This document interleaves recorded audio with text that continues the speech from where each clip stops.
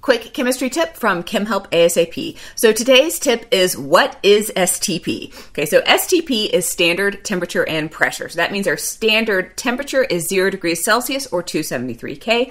Our standard pressure is 1 bar, but most high school and Gen Chem classes say that standard pressure is actually 1 atmosphere. They're very, very close, so it's fine whichever one your class happens to use.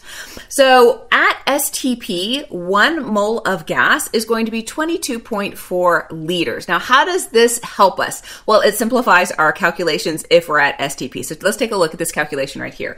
So let's say I have 15.6 liters of an ideal gas at STP, and I want to know how many moles I have. Well, if I know that I've got 22.4 liters per mole, I use that as my conversion factor, and that gives me 0.696 moles of this ideal gas.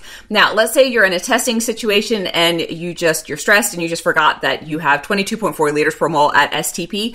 You can still plug into the ideal gas law. So you can see here, I have plugged in 1 atmosphere for my pressure because that is our standard pressure. And I've used 273 K as my temperature because again, that is our standard temperature. Now I plugged in the 15.6 liters because that's what the problem gave me. Solve for N and I still get my number of moles as 0.696 moles. So that is how we use STP. It can be a way to get to a number of moles or liters very fast. But again, if you forget, just remember what STP is and you can still use ideal gas law. Now, if you want more help, you can find me at ChemHelp ASAP on YouTube, on Facebook, on Instagram, and at chemhelpasap.com.